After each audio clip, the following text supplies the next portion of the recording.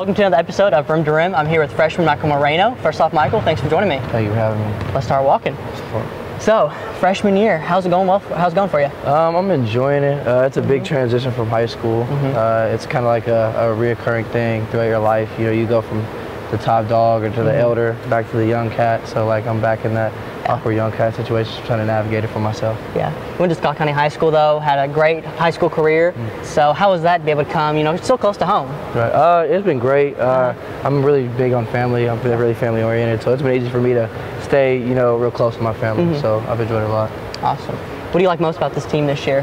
We play fast and you know, we get after it. We don't give up. We don't quit. So I think just resilience and just our energy and effort is what I like the most. Nice. So when did you start playing basketball? I started playing basketball when I was 4 years old.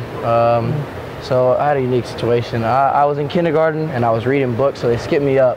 And I got into first grade and I met a kid. His name is Bryce Long, and his dad was having one of the local league teams this year, and he asked me, you know, to try out. So I tried out, and that's when I started. So I started there.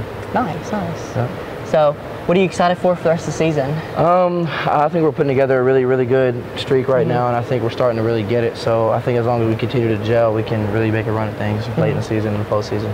Awesome. Well, thanks for joining me today, and good luck the rest of the season. Thanks for having me. Appreciate it. Yep.